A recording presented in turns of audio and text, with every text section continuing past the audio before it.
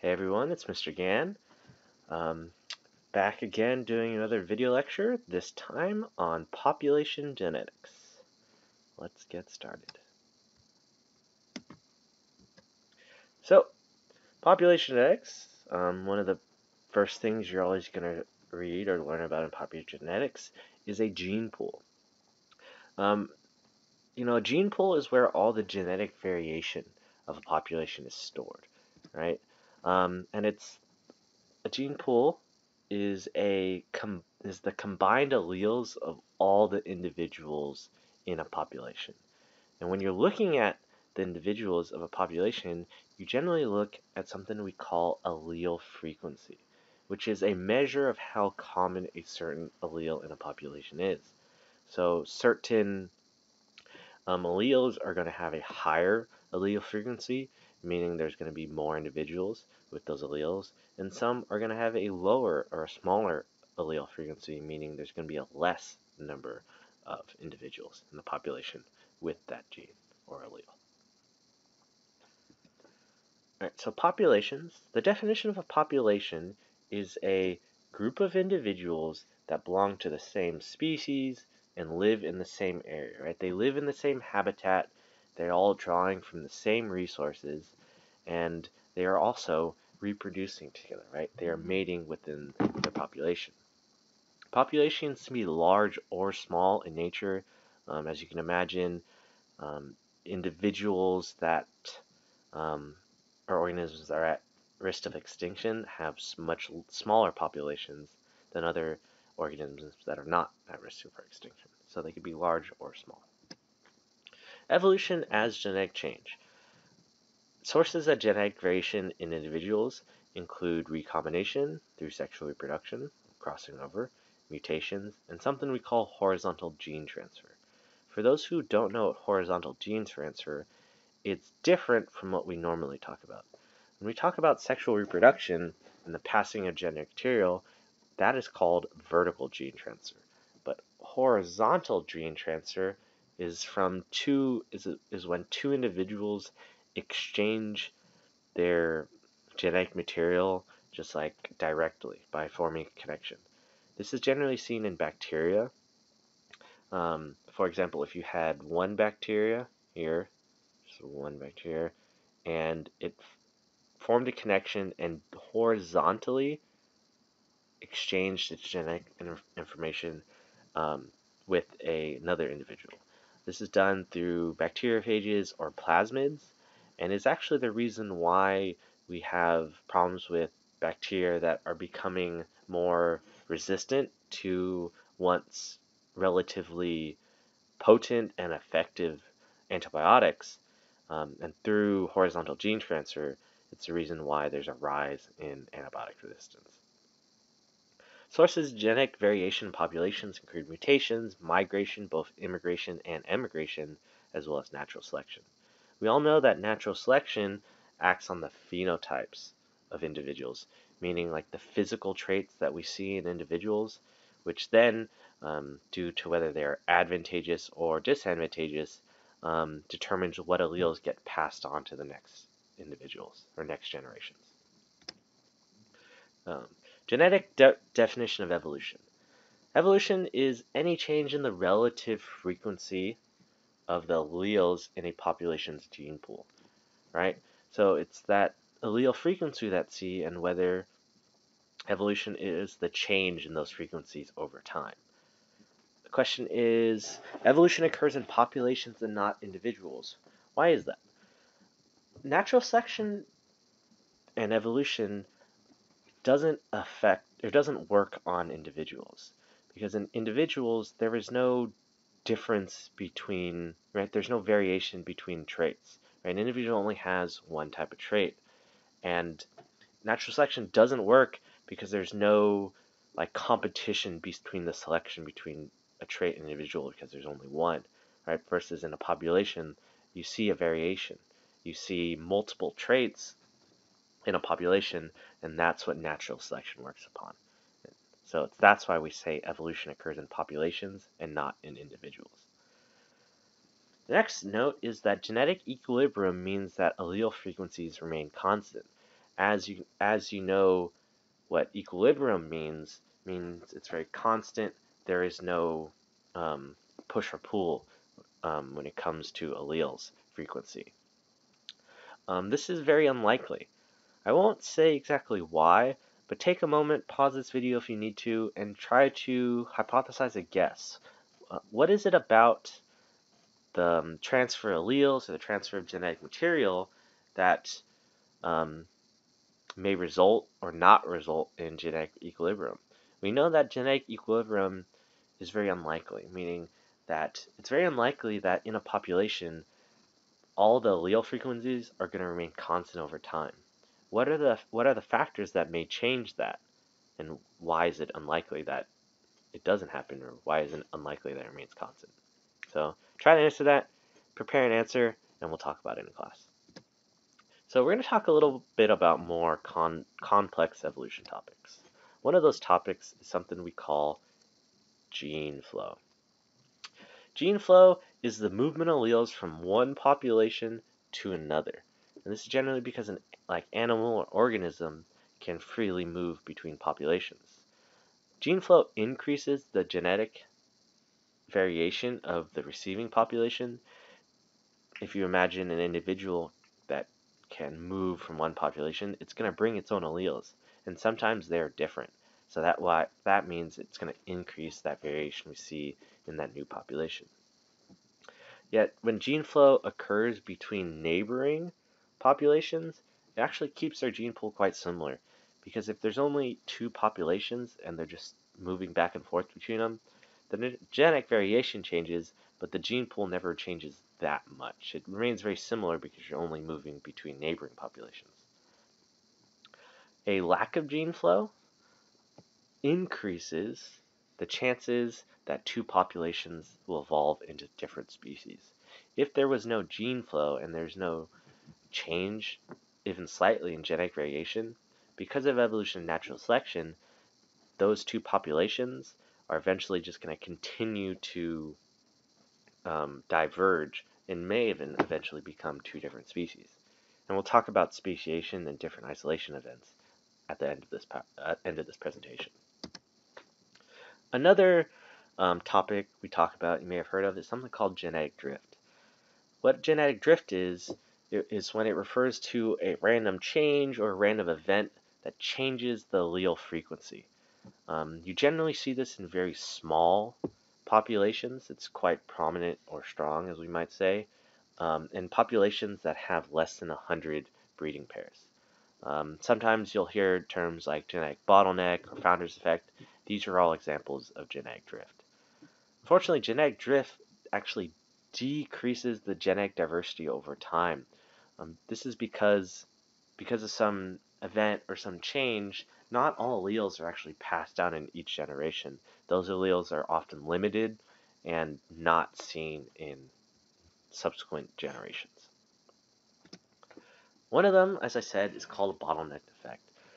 This is occurring when there's some type of event or some type of occurrence that drastically or greatly reduces the size of a population.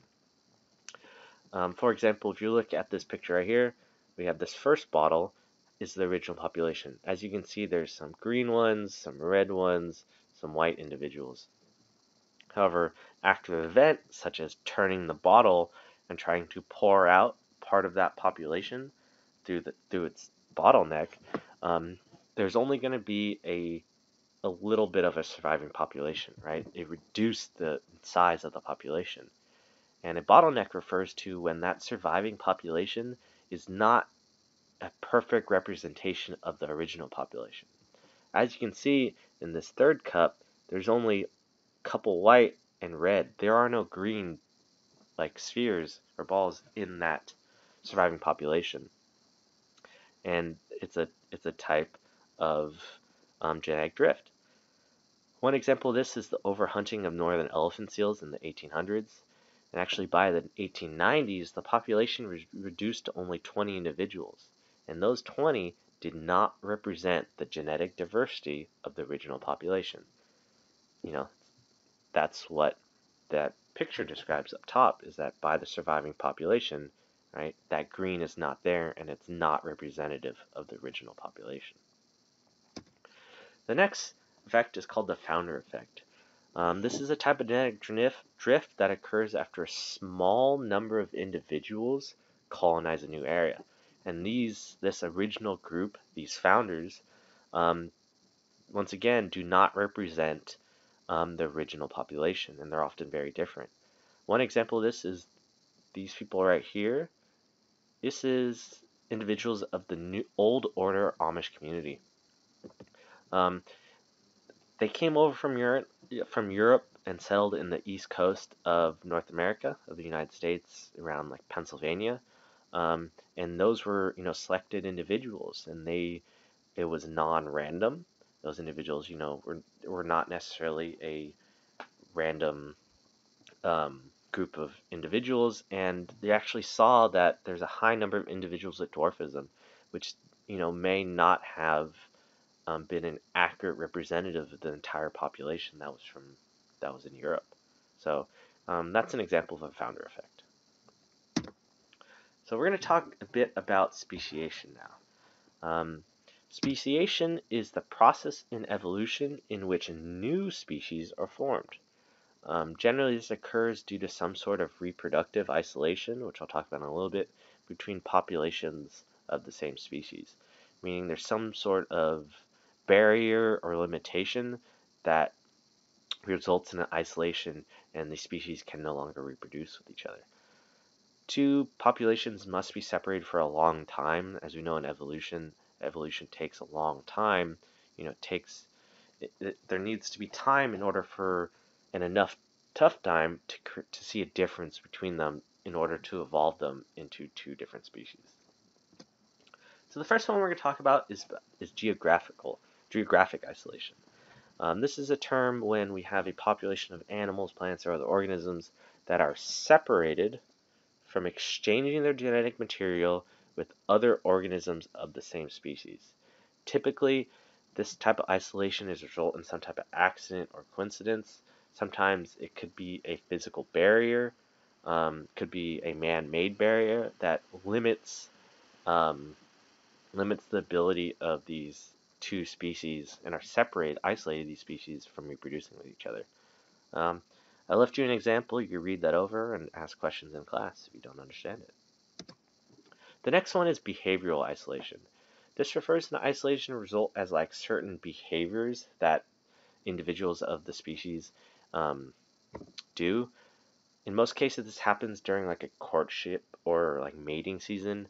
Um, The example down below is about fireflies and how females only respond to signals flashed by their own species. So if you were a male of a different species and you did not, you know, exude the perfect flashing sequence of lights, you're not going to be able to reproduce with the females of a different species because females are so selective.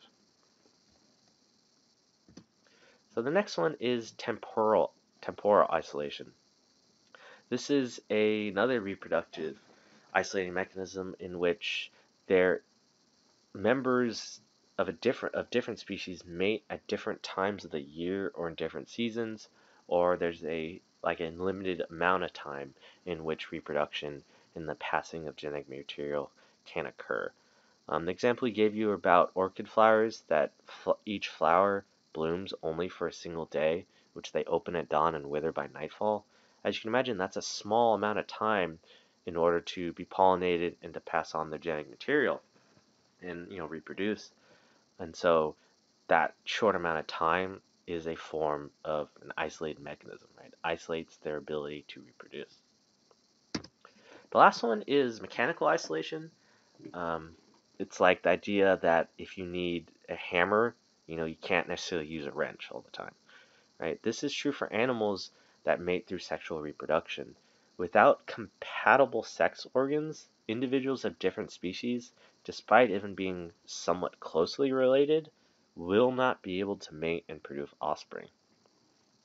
So if you do not have the right sex organ, you're not going to be able to reproduce. And it's actually biological mechanical isolation. And that's obviously because you can't reproduce, allow you to like converge into the same species, and it's only ever going to allow those species to diverge into two separate species. The example he gave you was about plants and how there's an actual correct shape, and if that shape for the pollinator is and for the pollen transfer is not perfect, the flowers aren't going to be fertilized. And so in that case, the shape is the barrier. So here we have examples for you to decide what type of isolation each of them refers to. I'll read them over. The first one is the male blue-footed booby performs a very elaborate dance that shows off his bright blue feet. This helps him identify to female boobies as a potential mate. Take a moment and somewhere on your skeleton notes, write down whether you think this is a geographical isolation or a behavioral isolation or temporal or mechanical isolation. So take a moment, write it down. Write down a short little sentence about what it is. The next one is an earthquake causes two populations to become separate from each other. Over time, each species experiences genetic makeup specific only to their smaller, less diverse populations. Is this an example of behavioral, geographical, temporal, or mechanical isolation? And the last one is frog calls. Frog calls are very unique to each species in both pitch and pattern. These specific vocalizations create reproductive barriers for frogs that are not of the same species. Once again, take a moment and take a guess, write down an answer for whether you think this is geographical, behavioral, temporal, or mechanical isolation. And then, of course, we'll talk about this in class. If you don't know, if you have trouble distinguishing between those 4 different types of isolation, make sure you write it down. Make a note on your skeleton notes, and we'll come talk about it in class. So this is the last slide. This is just some terms or words you need to understand. These are both words that we talked about in this video lecture as well as in class. If you do not understand any of these words, you're kind of hazy, you're fuzzy about the definition, write them down and then bring them to class, and we could definitely talk about it. I'll help you understand it much more in detail. As always, like, comment, and subscribe for my video lectures. And if you have any suggestions, I'm always open to suggestions. I want to make these video lectures, the best that I can. So if you have any questions or suggestions, come talk to me. I definitely want to help improve this. So thank you for understanding, and I will see you in class.